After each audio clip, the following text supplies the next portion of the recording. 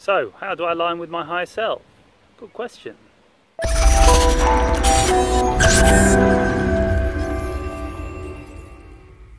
Always follow your highest excitement in any given moment, without hesitation and without expectation, and you might just be blown away by the reality that manifests in front of your eyes. So the way to align with higher selves is through our excitements, because excitement is like the physical translation of higher self in physical reality. Like, our higher self is like a version of ourselves that exists in spirit, and it's like it contains our highest potential. It is the part of us that we can't tap into with our physical mind, but we learn to tap into through our excitement and our passion, our joy, and our intuition. And it is the part of us that contains our highest potential. It understands what our mission is on planet Earth. It understands why we're here and where we're going. And the way to tap into this is to follow your excitement moment to moment. So that which brings you joy, that which brings you bliss, that which brings you ecstasy, but this can also be like a heart-centered, grounded, peaceful state. This is our higher self. This is the guidance of the higher self.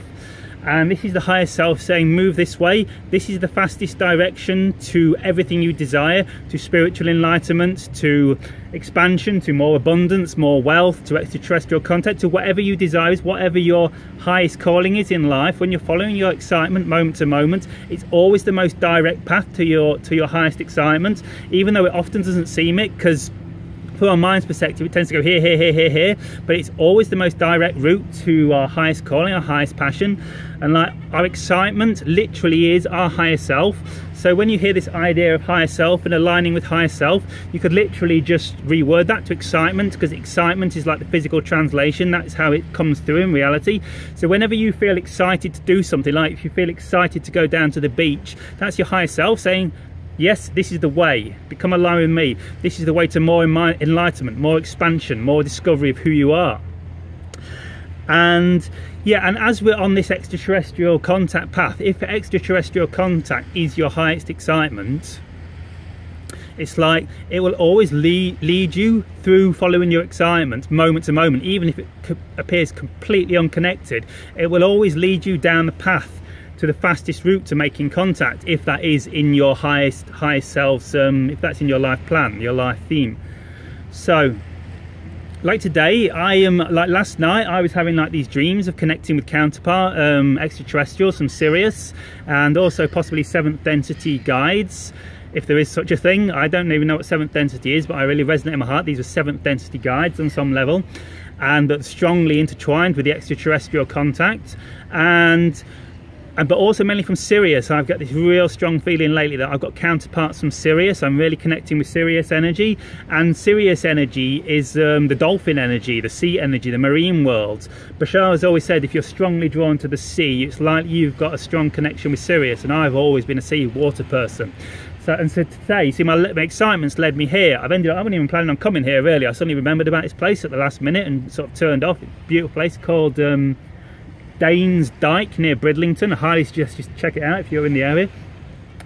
And yeah, so it sort of brought me here today, and I'm connecting with this sea energy, this blue energy, and I feel it's part of connecting with the Sirius energy, getting back in tune with that Sirius, that sort of blissful, dreamy, watery, marine, ecstatic state. Yeah, and when you're following your highest excitement, it'll often bring you places like this, because places like this are much higher vibration. Like there's cliffs just here on the side of a cliff, and like rocks always hold, like they don't get polluted by human vibration so easy, because when you're in a city, all the buildings and all the concrete and all that, they absorb all the negative energy, and concrete's quite low vibration to start with, and because it's human manufactured, it's not good for the environment, and it also absorbs all the stress. Like if you're working in the city, you're going to be like stressed out probably, and like most people working in the city don't even want to be in their jobs, and this energy all gets absorbed in the environment. But when you're following your highest excitement, you tend to resonate with these high vibrational places in nature like this, where it's beautiful, and just by following your excitement to moment, you'll tend to end up in these beautiful places. And yeah, so really following your excitement moment to moment, it's going to take you you're going to discover everything you need. Bashar says, following your excitement, it's the complete kit. It's the driving force. It moves you in the direction you need to go. You say, I'm excited to go to the beach, I'm excited to go to the sea, so you go where you need to go. And it's the creative principle. Actually, because I've discussed in the previous video, we create our reality within our consciousness moment to moment, and when you're following your excitement, you're actually creating an exciting reality for yourself, which is more in alignment, more aligned with your higher self and the extraterrestrials, because the extraterrestrials live in this constant state of joy and bliss. At least the ones I'm planning on connecting with do anyway.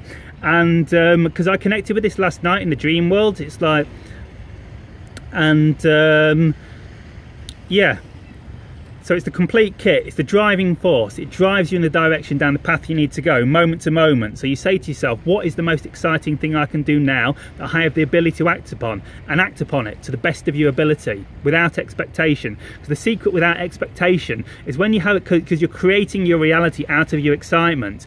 And as Bashar says it, to the physical mind is the ceiling, to the higher mind is the floor. Because the physical mind might say, oh, the best thing that can happen today is a nice beautiful day at the beach, but to the higher self there is infinite possibility. And if you sort of let go and trust in your higher self, and trust that your higher self can deliver you exactly what you need to progress down your path, it will do, and you can really create really magical realities for yourself this way. So yeah, so it's the driving force. As I say, it's a creative principle, but it also brings to the surface everything you need to look at within yourself to become more in alignment with your higher self. See, we have all these human beliefs, these lack beliefs, these fear beliefs, that we you know, we always worry about money, we worry about paying bills, we worry about falling out with our partners, we worry about this and this and this, and it's all really not relevant. See, we have this human programming that we need money to be happy, we need a partner to be happy, we need such and such and such, we need, but really we don't actually need anything, because joy and bliss and ecstasy is the natural vibration of creation. It's the natural vibration of our true selves. It's the natural vibration of our true nature. And when we let go of all these negative beliefs, it's actually only the negative beliefs that are actually making us feel bad. See, we have this belief come up like, I need a partner, I'm going to be lonely if I don't meet my soulmate. And it feels bad, but it doesn't feel bad because we're not going to meet a soulmate. It feels bad because the belief is not true. Every time you have a thought or a belief that feels bad, it's a sign from higher self that it's not true, and it's something we need to look at. And when we're following excitement moment to moment, we're bringing to the surface all these beliefs, all these negative beliefs within ourselves. We follow excitement, our vibration raises, we become more euphoric, more ecstatic, and the higher you go, it like you can't hold on to subconscious negative beliefs, fear beliefs, lack beliefs, so they will come to the surface. And you often find, like when you're on the spiritual path, that to start with, people tend to get more fucked up, more screwed up, more depressed, and it's because all your subconscious stuff that you suppress, like traumas from your childhood, negative beliefs, the lack beliefs I've just talked about, they're all coming to the surface and they get increased, they like get intensified. It's like your high vibration starts making a resonate high vibration, and what before was just like, oh man, I might not find a girl, because oh, I'm not going to get a girlfriend, holy fuck, I'm going to be depressed for the whole life.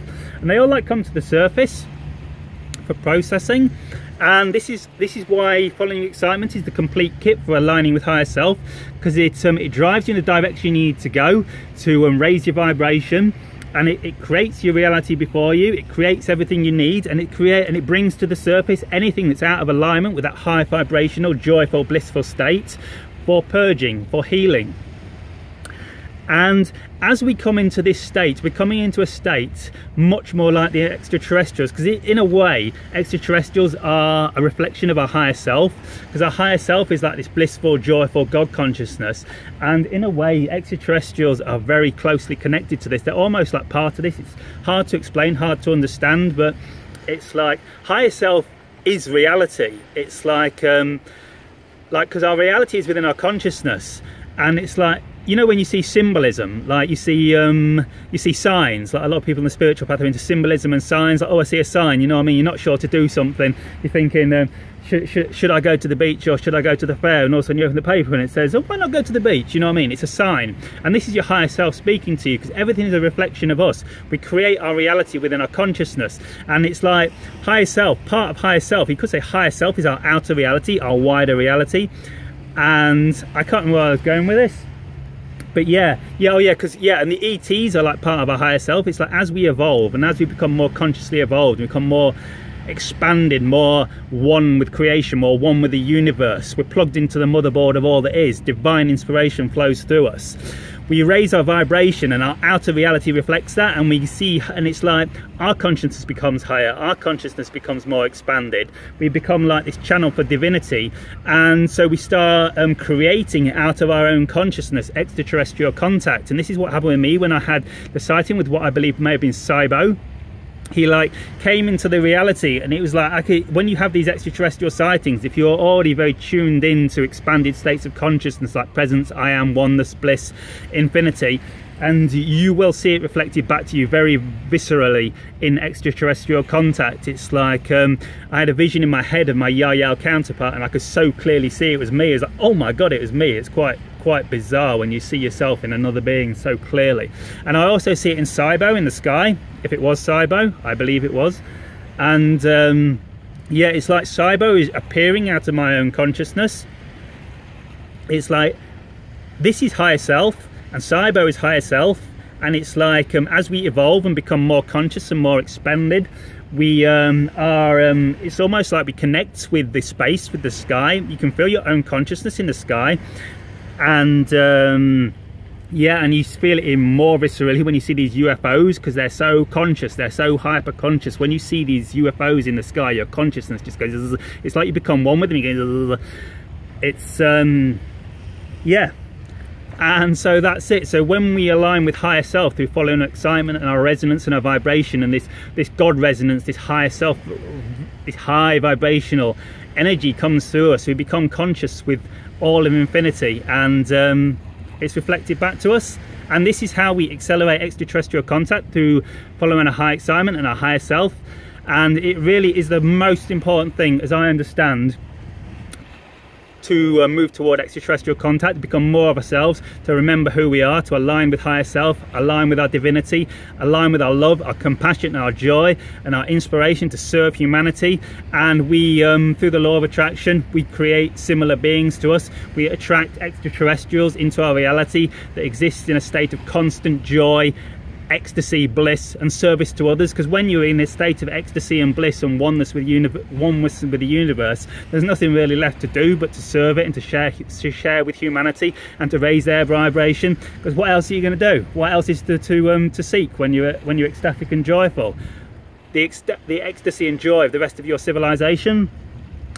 And so yes, and so when we are in this state of service and ecstasy and bliss and joy and expansion and connectedness and divinity, we reflect back to us through the law of attraction similar beings, or even more ecstatic, even more evolved, even more high vibrational resonance service to others beings. And this is how aligning with higher self is the cornerstone for extraterrestrial contact. As we become more enlightened, as we become more spiritual, we become like them, and we reflect them back to us. We become them, we become one being. Oh, I saw a flashing light on the sea, maybe. Oh, shit, no, there's a landslide. So yeah, so align with higher self, follow your excitement. Shivai, have a good day.